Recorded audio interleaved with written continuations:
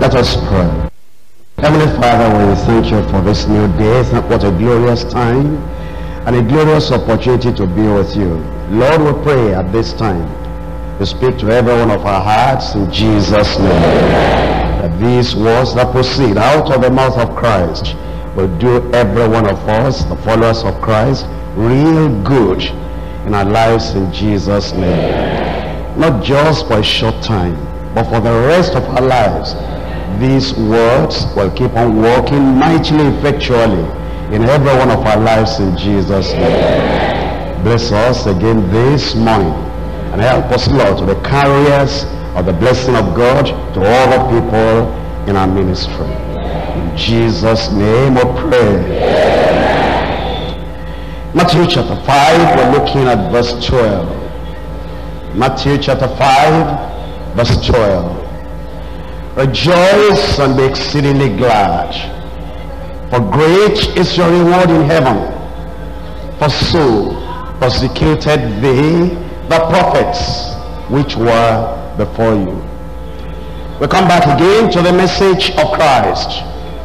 And Christ now tells us what we are to do, how we approach life when things happen that you do not understand. And many things will happen in life that you will never understand. Many things happen to patriarchs of old, the people of old, the prophets of old, that they didn't understand. You think about Joseph.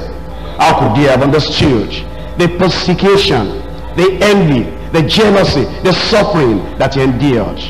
You think about people like Daniel. How could they understand? Just by taking their stand and by serving the Lord to go through everything he went through. Think of Jeremiah. As you think of Jeremiah, how could he have understood? Here were the supposed people of God. I am a prophet of God, and the prophet and the people should have been joined together, and I brought a message from their God, and see what they are trying to do. He couldn't understand. Shadrach, Meshach, and Abednego. How could they understand? We have been serving the kingdom of this man, Nebuchadnezzar, with all our heart, and we have not in any way been unfaithful. And yet, just because of bowing down, which would not have taken 5 minutes if we wanted to, just because we refuse to bow, and we're telling, we have our own God that we serve. See what he's planning and see what he's doing. How could they understand? And many times when things happen in your life that you don't understand, it brings sorrow, it brings sadness, and it brings grief and the loss of all joy. And Jesus Christ, knowing the composition of man, the constitution of man, that is the link or the connection between the mind and the body, between the spirit and the body, and between your emotion and your health. That's why Jesus Christ said, you don't understand that grief, sadness, sorrow, worry, anxiety, fear, anger, hatred, malice, negative emotion will break down your system. You'll die before your time, and I have a lot of work for you. Therefore you build up yourself, and it is the joy, the gladness, the happiness that builds you up. And actually, when you're a joyful person, a happy person, a glad person, it builds up your health. And Jesus Christ, knowing that you will tear down your system if you are plagued with worry and anxiety and all those negative emotions, he said, persecution will come, and I'm preparing your mind for it. And then it says, when it comes, rejoice and be exceeding glad. Not just that you are glad moderately, you are glad exceedingly. You are glad at the height of joy. Why? Because what the enemy wants you to do is to sink low, and to be so unhappy, and to be so dejected, and to be so discouraged, and to be so depressed, and that's what makes you sick. And Jesus wants you to be well, and he wants you to keep healthy, not just getting sick, getting well, getting sick, getting well, getting sick, getting well. He says no. And he says the way to just be on top of the world and to walk on the stormy waters of life, and to be healthy, and to be sound, and to be ready for the ministry the Lord has given you. Is always to carry a joyful atmosphere along with you, a happy look along with you, and a happy, joyful, glad attitude, that nothing ever brings you down. That's why it says rejoice. In fact, the way it says it in Luke, look at Luke chapter 6. In Luke chapter 6, reading from verse 22 and verse 23, it says, blessed are ye when men shall hate you, and when they shall separate you from their company, and shall reproach you, and cast out your name as evil for the Son of Man's sake. Rejoice ye in that day. You see the emphatic way and the firm, authoritative way, like an imperative. Don't sit down and mourn. Don't back out and get discouraged. Rejoice ye and leap for joy, jump for joy, become young again. How many of you know that when you leap, when you trot, when you wake up in the morning and you go for a walk, and when there's nothing in your heart depressing, nothing in your soul discouraging, and then in your body, your bones are being renewed every time you're walking, you're jumping, and you're not even thinking of the problems you have. It renews your youth as that of the eagle. That's why it says there is power in joy.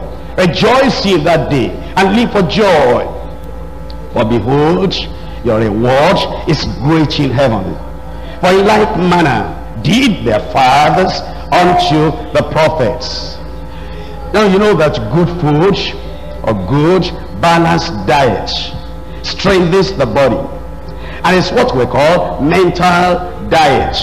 That is your emotion, your thoughts, the things you imagine, your dreams, your desires, and your attitude being on the positive side of life. You know, anything that happens, there's a positive side. You know, if it's raining, somebody can say, what a bad day. Another person will say, what a fresh, cool day. If it's shining and the sun is very hot, somebody can say, what a lousy day. The other person can say, what a bright day. If somebody gets late to you, you may all be ruffled and unhappy and dejected. Why is it like this? You may have the attitude, what a bad fellow. Or you may have an attitude, what a confident man, that even though he's late, yet he's not killing himself because of that. You see, there are two sides to life. Anything that happens, you can have a negative attitude and destroy yourself. You can have a depressing attitude and destroy yourself. And you can have a discouraging kind of atmosphere around you, that the thoughts within and the air around you, the atmosphere around you is all depressing and discouraging, and your face is gloomy, everything is down, and you make yourself sick. Or you can have a bright attitude, a joyful attitude, and not care at all what is happening around you, and say that nobody can take the joyful attitude and the happy life and the happy emotion away from you. That's why Jesus Christ said, rejoice. And when you rejoice like that, he says, be exceeding glad. Exceeding glad, because great is your reward in heaven. Our mental diet helps our emotion and strengthens our mind. And I can tell you, a strong mind will build a strong body. A peaceful mind will build a calm body. There will be no arthritis. All your joints that are stiff, and then you're always thinking about yourself, and you're self-consumed. All that will not be there. You let go. And when you let go like that, no strings attached to you. You are not binding yourself. You're not binding your joints. You're not binding your mind. And you're not gloomy and moody sitting down somewhere thinking that, you know, all the world should revolve around me, and because I am stopping, the whole world should stop its motion. But when you are happy and you have that mental diet of a joyful mind, you will maintain a strong, healthy body. Joy assists our faith, assists our hope, assists our love. You know, it is very difficult for somebody who is moody, unhappy, thinking about himself. I'm unfortunate. I don't know why life is like this. When I want sunshine, there is rain. The day I want rain, there is sunshine. When I want people to visit me, I don't see anybody. When I want to be left alone, it's when they all come. If you're like that, you'll even be spreading sorrow and sadness all around. But if you're joyful, if you're happy, and whatever is happening, you say, this is not even up to what happened to Joseph, and Joseph kept himself. I was still a happy man. I'm going to be happy. And then anything happens again, you say, hey, Shadrach, Meshach, and Abednego, how did you feel when they were tying you up? And Shadrach, if you know them, if you have read the Bible, they say, well, worried about nothing, because already we have decided the result before the beginning of the game. And we had already told the man how the game is going to end. Our God is able. And that faith grants you joy. And therefore, whatever is happening, the joy of the Lord will be there. And so there you understand that sorrow of heart will just depress you and will cause despair and even sickness. Nehemiah chapter 2. In Nehemiah chapter 2, we're looking at verse 2 and see the comment of this king on Nehemiah. Nehemiah chapter 2 verse 2. Wherefore the king said unto me, why is thy countenance sad? Why is thy countenance sad? Can I answer the question for you? If your heart is sorrowful, your countenance will be sad. If your countenance is sad, it weakens you. Look up here. You know, sometimes it's like, let's say you have good news. You've just taken exam. And that exam you have taken, they just told you now that, have you seen the result? You say, what? And they say, you came up as number 1 on the whole list. It's on the board. Have you seen it? And then you're very happy. At that time, if you had headache, before that news, the headache just goes up itself. I'm telling you. If you were very, very hungry, and you said, I'm very hungry, my stomach is biting me. When you hear that good news, the hunger, you don't know where the hunger has gone. Am I talking to you? And then, but now as you are very happy and you want to go to the board and look at the result, somebody came to you and said, did you see anybody from home yesterday? No, not at all. So you don't know what has happened. What's that? Well, I really don't want to tell you. I don't want to spoil your day. But somebody has to tell you, because it has happened, it has happened. You say, what? Now, even though he has not even told you, your joy has gone down. And the speed in your feet, wanting to run and go and look at the board, it's like your strength is gone. Already you are going down. You are getting prepared for the bad news. Even the preparation for the bad news that you have not had weakens you already. And then it says, I'm sorry to tell you this. It's Mama we're talking about. Mama is dead. Your feet cannot carry you. At that time, you say, please, let me find a place to sit down. Then you sit down. Say, tell me more. And it begins to tell you, this is what happened. This is what happened. You lose appetite. Am I right? Then even to talk, you forget vocabulary. It affects your brain. It affects your mind. It affects your strength. If you were to carry a bucket of water that you just carry like this with one hand, that time, you use your 2 hands like this, you cannot have the strength to carry that bucket. Because the bad news comes to depress you. And it's the inner man that gives your body strength. And it's the inner man that gives your body weakness and sickness as well. That's why the king said, Nehemiah, why is thy countenance sad? See thou art not sick. This is nothing else but sorrow of heart. You look sick, but this is not ordinary sickness. This is the effect of your mind on your body. Think about that. This is an internal problem that is oozing out of you, and the internal condition then depreciates, destroys, and makes you to have disease in your external body. It says this is nothing but sorrow of heart. Then I was so afraid. And that didn't solve the problem, because you see, if you already have depression, you already have sickness, you already have weakness, and then you join fear with it, that's a great load to bear. But perpetual joy in our spirit, perpetual joy in our soul will keep us ahead of our persecutors, and will keep us on top of all our problems in the path of progress. and in the enjoyment of good health and strength and power. That's why the Lord is saying, rejoice. And again I say unto you, rejoice. Be exceedingly glad. If you are like that, you're going to stay healthy for the rest of your life in Jesus' name. I divide the message to 3 parts. Number 1, the strengthening power of joy. The strengthening power of joy. Number 2, the spiritual pill in joy. The pill you swallow, that one is physical, that one is scientific, that's all right.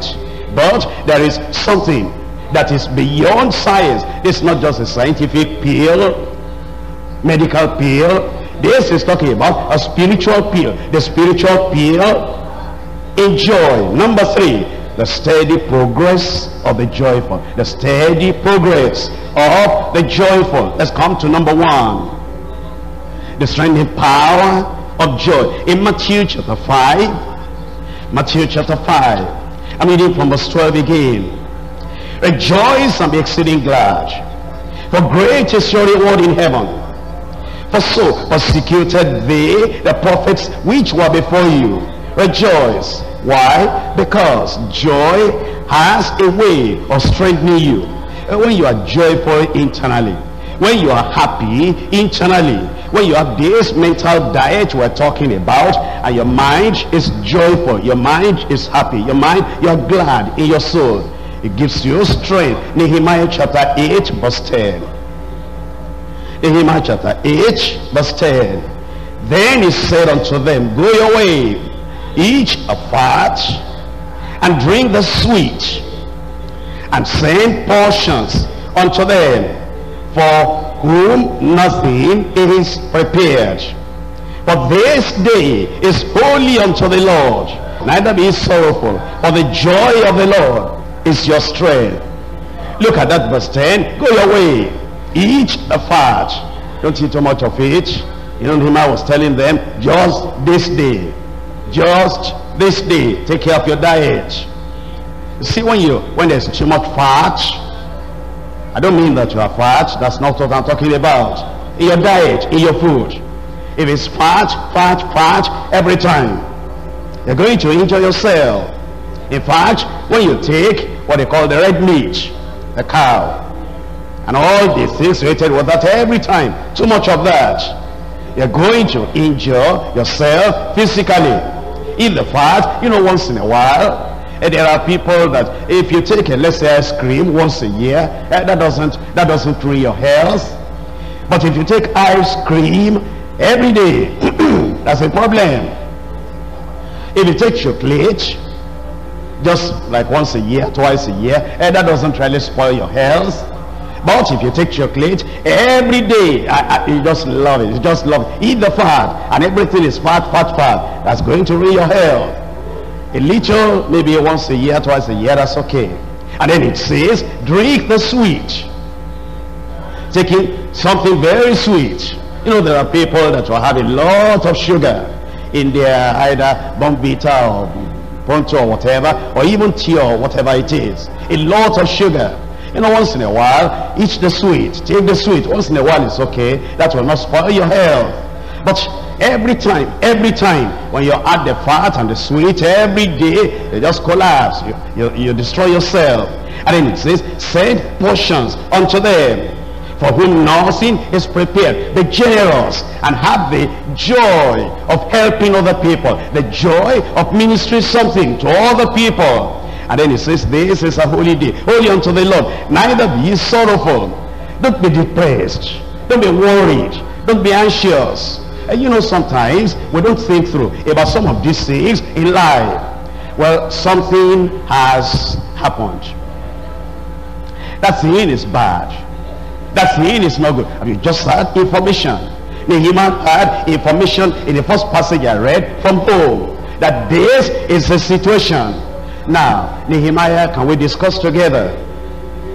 If you stopped your job and you miss your salary because of the news you heard, Nehemiah, losing your salary, will that improve the situation at home?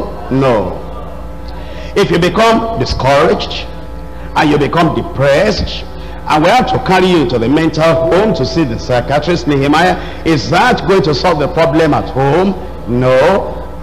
Nehemiah, if you become so grieved and so sad that the king will look at your face and he will say, this man cannot walk with me anymore. I don't want any gloomy face around me here in the kingdom. And then other people have made application. I'm going to replace you. If you are replaced, Nehemiah, does that solve the problem at home? No. In fact, it's going to aggravate the problem at home, because now you don't have the skill, you don't have the power, you don't have the finance to be able to even help at home. So the solution, whenever we had any bad news, the solution is not sorrow. The solution is not depression. The solution is sit down, pray. Look at the promise of God in the Bible that matches this problem, and then take it to the Lord in prayer, and then make your plans, and then develop your strategy, and say, this problem here, how can we solve it?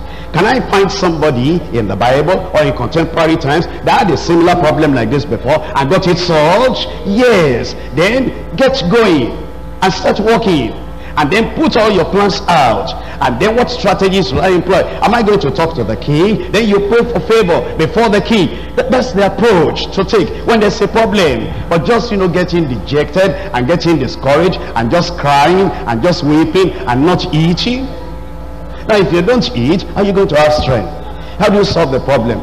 Are we just to be, moaning over the problem and not find a way to solve our problems? That's what the Lord is telling us today. Don't get dejected.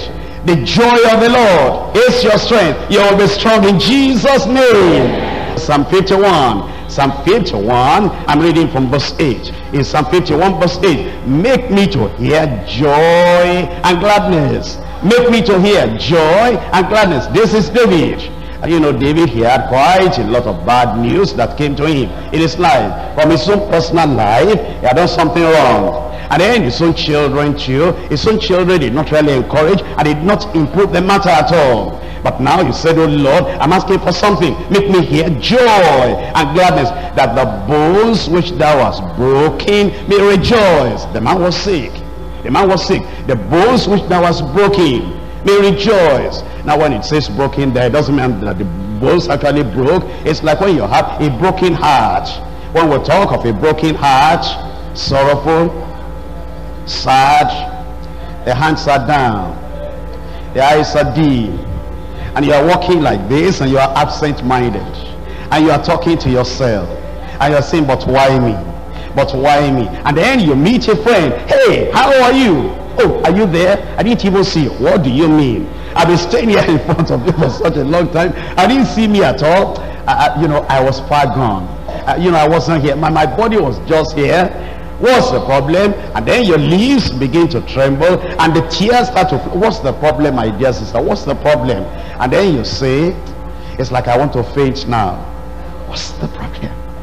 It's your thought. And it's because of that you're killing yourself. Cheer up. God is still on the throne, and this problem will be solved in Jesus' name. There are people that they give up too soon, and because they give up too soon, and it's sorrow and sadness. I read about a man, and this man, the people that were making investigation, is a businessman. They were making his investigation, and they thought and they said that there is mineral gold in under the earth, in the soil of his farm. And then he got all this money together, and he spent $100,000, and he dug and dug and dug, and all these machineries were there, and he didn't find any gold. After they had dug very, very deep into the earth, the fellow became discouraged. He sat down somewhere and was dejected, and he said, what will I do? Then he was so discouraged. Remember, he had spent $100,000, not naira, dollars. And then he said, who wants to buy? And then somebody, intelligent man, happy man, joyful man, says, no big deal, I'll buy. And he sold the place for peanuts. He sold the machinery, he sold the land, sold everything. The title deeds he gave to him. And then that fellow got experts together, and from the place that he stopped, those people dug a yard further, and they got to God. A yard, just a yard. And the man had done almost all the work. But discouragement and depression made him to stop. And the fellow he sold it to, that fellow does just a yard, and then everything came out, and the man became the richest man in his country. And the fellow that sold it, he was just looking, became almost like a beggar. Don't do that. Don't sell off your heritage. And the Lord will see you through in Jesus' name. The persecution of today will not continue forever. The problem of today will not continue forever. A bright day is coming, and a joyful time is coming, and all these things we're thinking about today, there will be no more in Jesus' name. In Psalm 28, I'm reading from verse 7. The Lord is my strength and my shield. My heart trusted in thee, and I am held, therefore my heart greatly rejoiceth. My heart greatly rejoices, and with my song will I praise him. In verse 8, the Lord is their strength, and he is a saving strength of his anointed. That's what joy does for us. And then we're told in Psalm 35. Psalm 35. I'm reading from verse 9 and from verse 10. Psalm 35, verse 9, verse 10. And my soul shall be joyful in the Lord. In the Lord. Once you are in the Lord, no problem. Once you are in the Lord, you know the Lord is able to do all things. And you know, because you are in the Lord, all things are possible for him who believes. It shall rejoice in his salvation. All my bones shall say, the Lord, who is like unto thee, which delivereth the poor from him that is too strong for him. That you have an enemy, that you have a problem that goes beyond you, that's no reason to be dejected. You have a God who is greater than the enemy. You have a God who is stronger than the enemy. And because you have a Father, you have a God, and you have a Savior stronger than the enemy, that's why you rejoice. And then you sing, all my bones shall say, Lord, who is like unto thee, which delivereth the poor from him that is too strong for him. And you know, sometimes I told you already that when somebody hears bad news, it's like, well, what am I living for anymore? But when good news comes, and then you have joy. That joy, that happiness, that gladness revives you, and you begin to live again. It's like, you know, when Jacob had the news, and in fact, they didn't tell him the lie directly. Or you know the story. They took Joseph, and they took the beautiful clothes that he had on, and then they sold him now to the Ishmaelites, and they just killed an animal and put the clothes in the blood. And then they came back home, and as they came back home, then they said, Daddy, this we found. You see what people do. They don't want to take responsibility for making you sad. You make yourself sad. They tell you, you take your conclusion. And that's what they do in life. And that's what people do to you. You don't understand. They showed him the clothes, and they said, look at this. Is this your child's clothes? Yes. Well, this is what we found. Then they stopped. And then when they give you information like that, your mind now begins to work.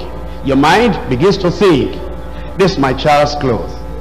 This is blood. And you never think, could this be his own blood or the blood of an animal? He didn't do any test. He didn't perform any experiment.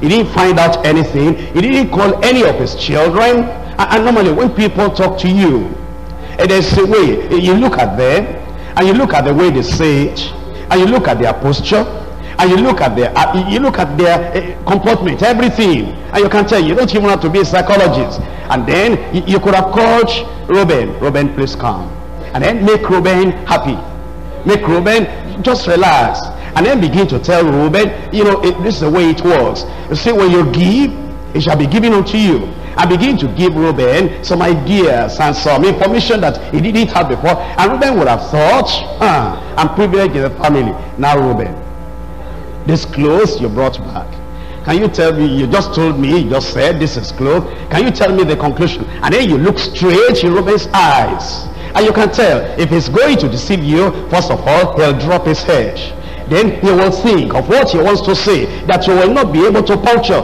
If somebody wants to tell a lie, he doesn't want you to puncture it, therefore he will think. But if that is the truth, you are not going to think. And therefore Jacob could have just be at ease and find out. But you know, when people tell us things, immediately you jump to conclusion and you make yourself sad. And Jacob said, no doubt at all, an evil beast has killed my son, I will die with him. Made himself sad because he didn't find out. You know, sadness, grief takes away our mental faculty, takes away our thought, and we're not able to think through, is this real? Is this the right thing? Or are these people just deceiving me? But eventually they went to Egypt, and when they got to Egypt, they discovered that Joseph was there. And this Joseph was a man right there now, distributing the food and selling the food, and it's next to Pharaoh. And then they came back. When they came back, they told their father, and they said, Joseph, your son is still alive. Again, it came as a shock to him. Look at Genesis chapter 45. Genesis 45, reading from verse 26. Genesis 45 verse 26. And told him, saying, Joseph is yet alive, and he is a governor over all the land of Egypt. And Joseph's heart fainted, for he believed them not. When you believed the first lie, when the truth eventually comes, because this truth contradicts the lie, and you thought the lie was the absolute truth, the truth that comes later, you can't believe anymore. How are we going to help you? You have believed the lie, you are depressed. You accept that lie as 100% true. Now eventually God wants to help you, and he now brings the truth to you, and you say, the truth contradicts what I believe. I'm believing a lie. I accept, I believe that Joseph is dead, and you are now telling me that Joseph is alive. I will not believe that. You will not believe what will help you and make you come alive. You see, that's what grief, sorrow, sadness, that's what it does to us. And they told him all the words of Joseph, which he had said unto them. And when he saw, you need to see something now. You know, he got into his depression and dejection by seeing that cloth that he dipped in blood. Now he saw, when he saw the wagons which Joseph had sent to carry him, his spirit, the spirit of Joseph their father, revived.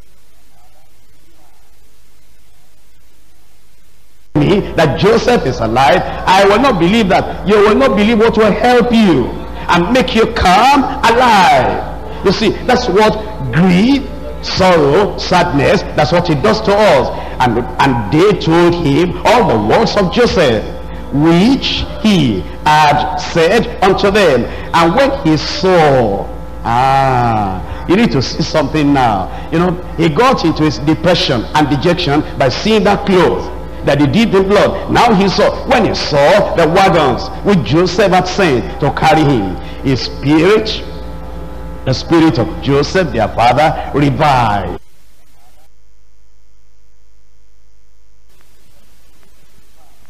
The spirit revived. You know, the healing starts from the inside. The strength comes from the inside. His spirit, the inner man, revived. And because his inner man revived, he said, it is enough. Joseph, my son, is yet alive. I will go and see him before I die. Do you understand that sentence there? I will see him before I die. I will see him before I die. The understanding is this: he knew he wasn't going to die until he saw Joseph. Now Joseph is alive. You know, you can beat death at a distance, and you can say, please hold on, I'm not ready to die now. Let me explain to you. If you look at the survey of nursing mothers, look at this woman. Normally she's sickly, always down. Today it's my back, tomorrow is my joint, but she's not got any child yet, and she's very, very weak, almost anemic, not having enough blood. And then eventually something happens, that she becomes pregnant, and then she delivers the baby. For the first 6 months, this woman will not be sick. Find out. Nursing mothers, They don't generally fall sick. They wake up in the night. What they cannot do ordinarily, what they will not be subjected to ordinarily, that even nobody will expect them to take all that trouble, wake up in the night, nurse a baby, and sleep again, and do this and that. For the first 6 months that nursing mother is nursing that baby, she decides she is not going to be sick, and she's strong. Why? Joy. Because she is so happy now I have a child. And then, even though she didn't sleep well enough at night, and somebody comes in the morning, 7 o'clock, knocking the door, she wakes up and opens the door. Pray, did you hear? I have a child. See now, what are you going to take? And then he goes to prepare breakfast. He does. This woman that was sickly before, and that, you know, she was a dejected woman, a discouraged woman, a sick woman, but not because of the joy of having a child, then she becomes very well and very healthy. And then he keeps that health because of the joy.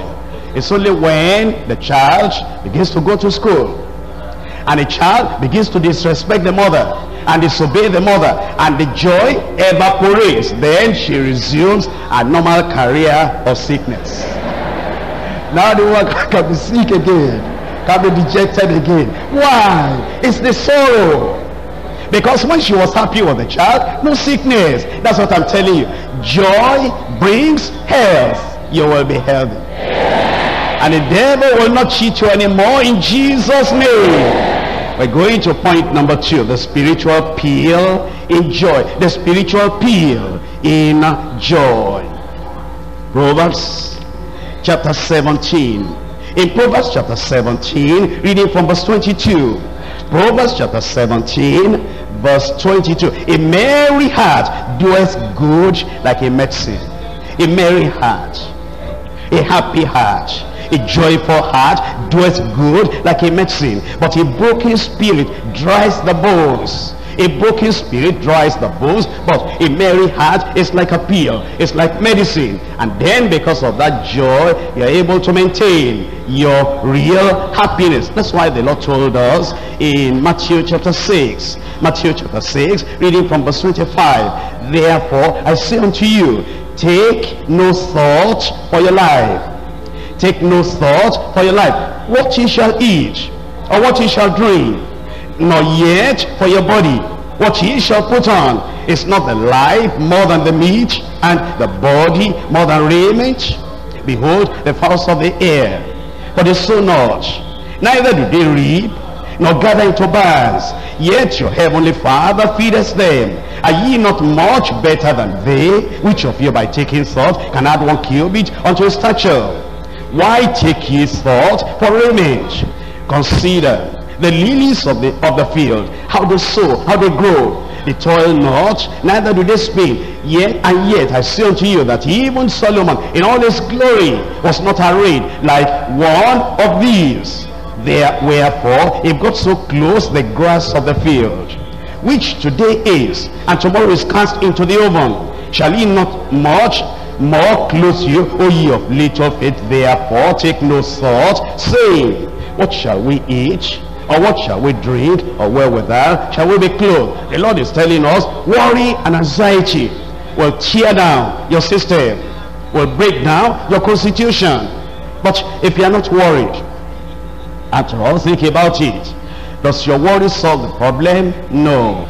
Does your worry give you a solution? No. If anything at all, worry and anxiety, they have a way of blocking our mind, of making us fussy in our thinking, of making us confused, muddled up in our thinking. When you are worried and anxious, you will not see the right way to take. Let's say you are going on a journey, and your mind is occupied with worry and anxiety. And then you have heard a lot of stories about the road, about this and about that. Even the alternatives that you ought to take, you will not be able to think through and think fresh and think clear on those alternatives because you're so worried and anxious. But if you relax and know that God is with you, and that the God of wisdom will give you the wisdom to solve all the problems you have, and even this persecution in which we have this passage, this persecution is nothing. That God must have an end, a goal, a purpose for allowing this. And I want to see the good in this thing that is coming to my life, rather than getting all tied up, all bound, and all worried, all anxious. A new day will be dawning for you. We're looking at Proverbs chapter 14 verse 30. Proverbs chapter 14 verse 30. A sound heart is the life of the flesh. You see that? It's talking of the heart, and then it's talking of the flesh. A sound heart is the life of the flesh.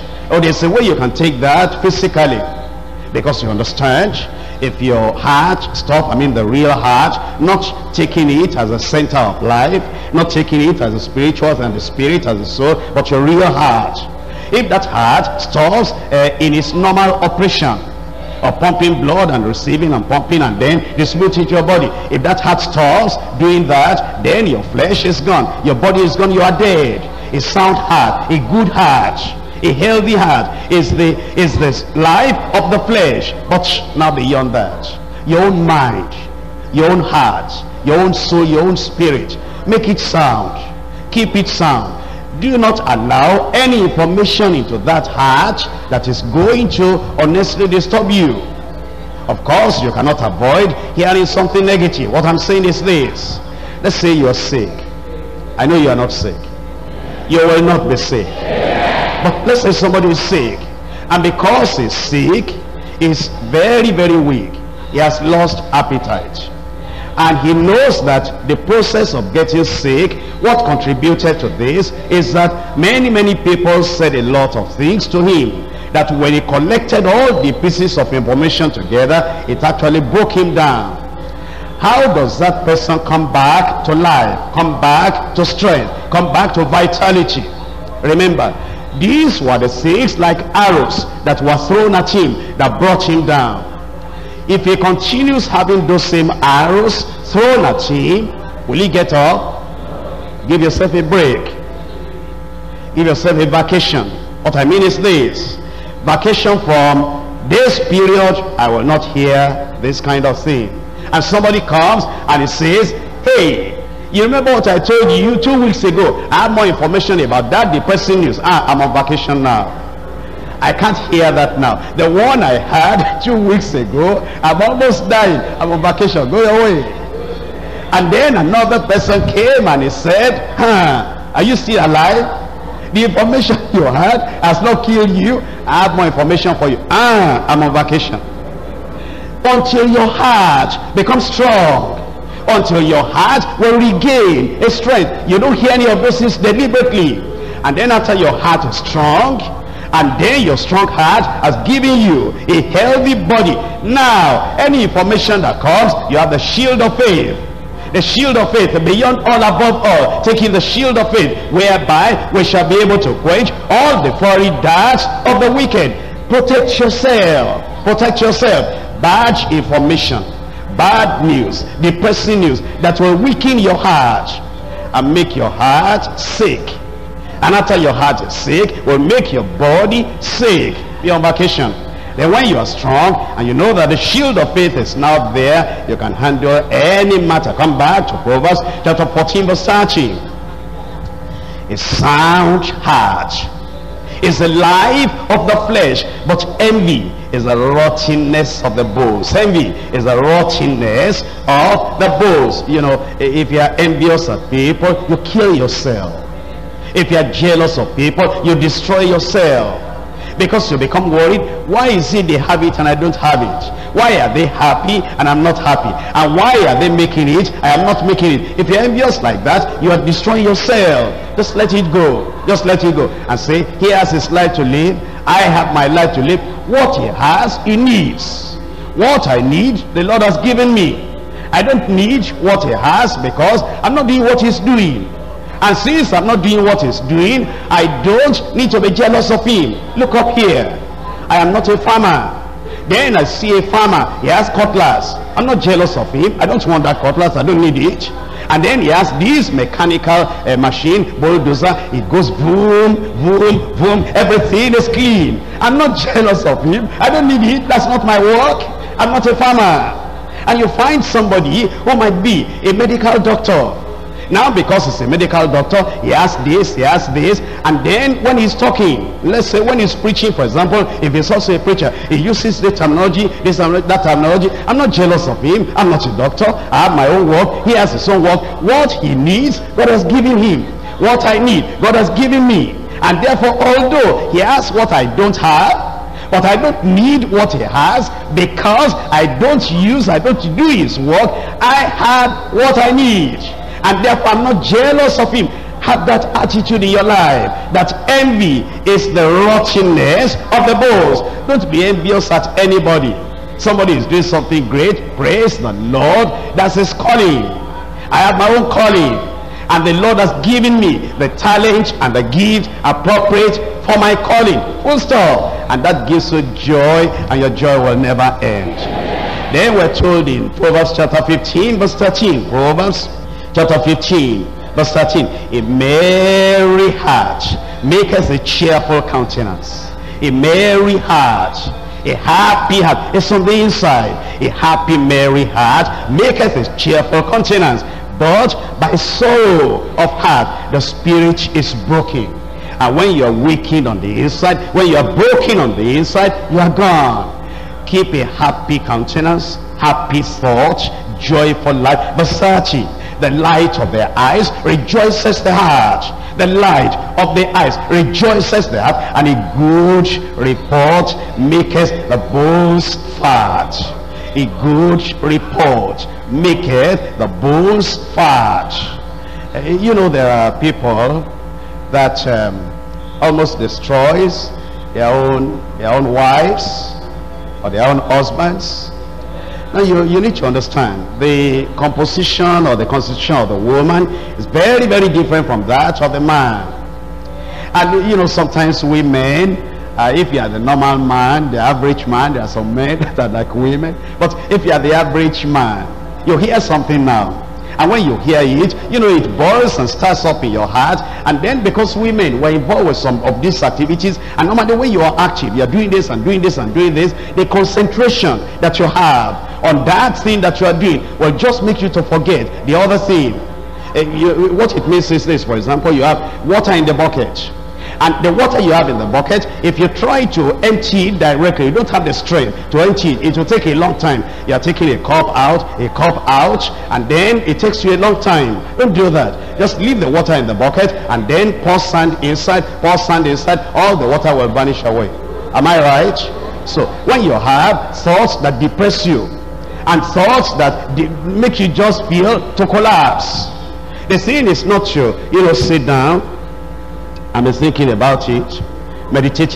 You make yourself more sad, and you make yourself more sick. Get active, get involved, and do this and do this and do this. While you're involved in those activities, all the thoughts you had before, everything will just get away from you. We men, because we're active like that, if we hear any bad news, if we're any bad thing, we generally will get active and do whatever we're doing, and then we get over it. If you tell your wife, especially if it is something that belittles your wife, somebody said, if it is something that destroys the self-esteem and the image of your wife, because she needs to have self-esteem, and she needs to, accept herself, self-acceptation, self-acceptance. If you tell your wife, my wife, this is not coming from me, you understand, I love you, I don't have any problem with you, but I was surprised that a person I called my best friend, I told him to his face that I didn't like what he said, but this is what he said about you. What else did he say? Well, since the Bible says we should tell the truth with everything I know inside me. She said, how did I marry you, that you of all people, that don't you have eyes to see? And this is what he told me, that you're ugly, you don't know how to dress. In fact, I told him shut up. He didn't shut up. He told me this. After he told me, I just felt I should be faithful as a husband and tell you, I don't believe it, but this is what he said. After you have got over it and then you reconcile with your friend, That woman, every time she sees that man, that thing will come back again. This man said, I am ugly. And then she goes back to look at the mirror. This every morning she will remember, and it will spoil her day. You kill your wife yourself. Have information management. And know when you hear things about your husband, what to tell him. When you hear things about your wife, what to tell her. Because you see, all those things that you tell one another may destroy your wife, may destroy your husband. Deal with it and let it go, and be a happy family. And God is going to lift you up. You will never come down again in Jesus' name. Tell her good things. Do good. Make a commitment. You are going to tell your wife good things. A good report maketh the bones fat. And then we're looking at Isaiah. Isaiah chapter 66. In Isaiah chapter 66, we're reading verse 14. Isaiah 66 verse 14. And when you shall see this, your heart shall rejoice, and your bones shall flourish like an herb. And you see the connection there? Once your heart is rejoicing, your heart shall rejoice, and then your bones shall flourish like an herb. The hand of the Lord shall be known toward his servants, and his indignation towards enemies. God will defeat all those enemies for you. In Proverbs chapter 13 verse 12. Proverbs 13 verse 12. Hope deferred maketh the heart sick. You are expecting something. You are concentrating too much on it. You are meditating too much on it. And the thing is not coming at the time you want it to come. Hope deferred maketh the heart sick. And if your heart is sick, it doesn't help matters. Therefore, make yourself happy. God has a reason. And those people that were delayed in the Bible, he who laughs last, laughs best. And you remember Anna. It was like we'll say late before having child, but think about the kind of child. Samuel, not ordinary child. Sarah, it was about late, hope deferred, making the heart sick. Almost late, and yet a special child, Isaac. Elizabeth and Zechariah, it's like it was too late, and yet they had John the Baptist. Comfort yourself that even though it appears late and the hope is being deferred, I'm not going to allow that to make my heart sick. I am still going to be joyful in the Lord. But when the desire comes, it is a tree of life. You will live. We come to point number 3. The steady progress of the joyful. The steady progress of the joyful. In your personal life, you will progress. In your ministerial life, you will progress. But always, just carry the joy of the Lord along with you. And that joy of the Lord will help you to make that steady progress. In Acts of the Apostles chapter 5 verse 40. And to him they agreed. And when they had called the apostles and beaten them, when they had called the apostles and beaten them, they commanded that they should not speak in the name of Jesus, and let them go. And they departed from the presence of the council rejoicing. They beat them. Now you need to understand, if you beat a small child, that is a child of maybe 8 or 10 or 12, the child doesn't count that as anything special. That's how they beat little children, to correct them. You spank them, and no big deal. But when the child is becoming 18, 19, 20, and then you still want to beat, one day the child will say, Daddy, with all respect, you know who I am? You know how old I am now? 18.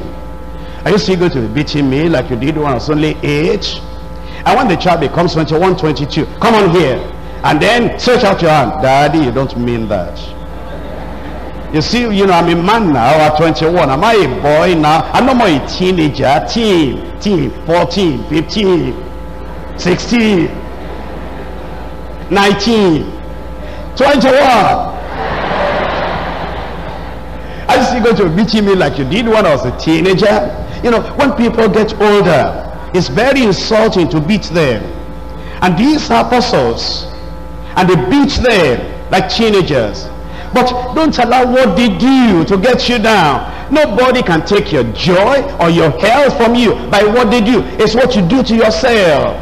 It's what you think about it. That's what takes the joy away from you. They beat them. They belittled them. And then it says, and they departed from the presence of the council, rejoicing. It's your interpretation. Interpret everything that comes to you with an attitude that maintains your joy, rejoicing that they were counted worthy to suffer shame for his name, and daily in the temple and in every house they ceased not to teach and to preach Jesus Christ. That is, they kept on making progress. Acts of the Apostles chapter 13. Acts chapter 13 verse 50. But the Jews stirred up the devout and honorable women and the chief men of the city, and raised persecution against Paul and Barnabas, and expelled them out of their coasts. But they shook off the dust of their feet against them, and came unto Iconium. Before I read verse 52, what's your interpretation? The Jews stirred up devout, honorable women and the chief men of the city. They raised up persecution against Paul and Barnabas, and they expelled them. You know, the interpretation matters a lot.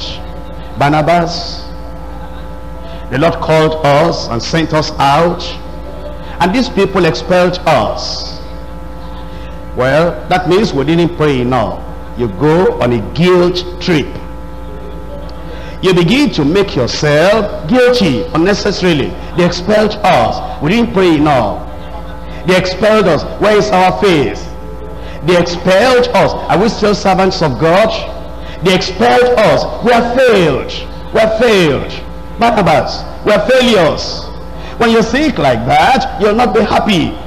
They expelled us. They expelled us. It's their responsibility. That's up to them. They rejected Jesus, rejected us. No big deal. It's not my fault. I remain faithful. I remain firm. I did what the Lord has called me to do. They misunderstood. They didn't accept. They expelled us. Put the blame back on them. Put the responsibility back on them. Don't feel guilty for what other people do. Even if it affects you, don't take the blame. It's their responsibility. They're acting like that because that's who they are. And that keeps you happy and joyful. Verse 52. And the disciples were filled with what? Joy. They expelled them, but they didn't take the blame or the guilt or the condemnation, and they were still filled with joy. Look at the next chapter, verse 1. 14 verse 1. And it came to pass in Iconium that they went both together into the synagogue of the Jews, and so spake, that a great multitude both of the Jews and also of the Greeks believed. But the unbelieving Jews stirred up the Gentiles and made their minds evil affected against the brethren. Let's stop there for a moment. You know, please look up here, brothers and sisters. A leader should have a goal. A leader should have a vision. A leader should have a project. This is what I'm going to achieve. This is a new year. And for you this year is going to be a year of fullness. It's going to be a year of fruitfulness. It's going to be a year of fulfillment. Now, don't submit the document of your plan. Don't submit the document of your vision. Don't submit the document of your dream to the hand of the enemy. You see, there are people, they allow the reactions of people to control them. And they allow the persecution to beat them back. And they allow the reactions of the people to cancel the vision and to wipe away the dream. Now you see in this chapter 14, in verse 2, the unbelieving Jews stirred up the Gentiles and make their minds evil affected against the brethren. Look at verse 3. Long time therefore. Long time therefore. You know what Paul the apostle said? Paul said, I even wanted to stay here for a short time before. Now because of your resistance and because of your unbelief And because of trying to instigate the people to run us out of town, because of that, therefore, long time abode they. That's how to carry your vision. When you know that this is where to go, and this is what you do, and you are joyful, and you are happy, and a joyful man, you will not forget yourself. And you know that this is where I'm going, even in the midst of that persecution, even in the midst of that resistance. Say, okay, I even want to try to do a moderate walk before. I wanted to just go this far and stop. Now, because of the stirring up of that persecution, long time, therefore, abode they, speaking boldly in the Lord, which gave testimony unto the word of his grace, and granted signs and wonders to be done by their hands. You will succeed. Because you see, when you hear this, if you hear this over and over, it will change your mental concept, and it will change your attitude to the situations that happen in life. And then the joy of the Lord will be your strength. Psalm 32 verse 11. Psalm 32, I'm reading from verse 11. Be glad in the Lord and rejoice, ye righteous. Are you righteous? By the grace of God. Be glad in the Lord and rejoice, ye righteous, and shout for joy, all ye that are upright in heart. And so the Lord is saying, from now on, you will rejoice, rejoice, rejoice all the time. Rejoice all the time. Now, pay attention. Let's say you, those who are looking down, look out. Praise the Lord. Let's say, for example, when you are very young. Now, please don't misunderstand. There are people that write with the left hand, and I've seen their writings. Some of them, their writings are more beautiful than those of us who write with the right hand. So don't misunderstand my illustration. Let's say you have been writing with the left hand all the time, and now you are about 30 years of age. And then somebody tells you and convinces you writing with the right hand is a great experience. Then you say, okay, you're not going to write with the right hand. When you start writing with the right hand, it will look clumsy. It will look unnatural. It will look as if, what is this kind of thing? If you're not careful, you go back to your left hand writing. But if you say, they told me, writing with the right hand is a joyful experience, it's a wonderful experience. Now the first day, as you try, you look slow. It will look sluggish. It will look clumsy. It will look inconvenient, and your mind will be telling you, change, go back to your normal left hand, but don't change. The second day, pick up your pen again and write with the right hand. It's still clumsy. It's still like, who am I? What am I trying to do?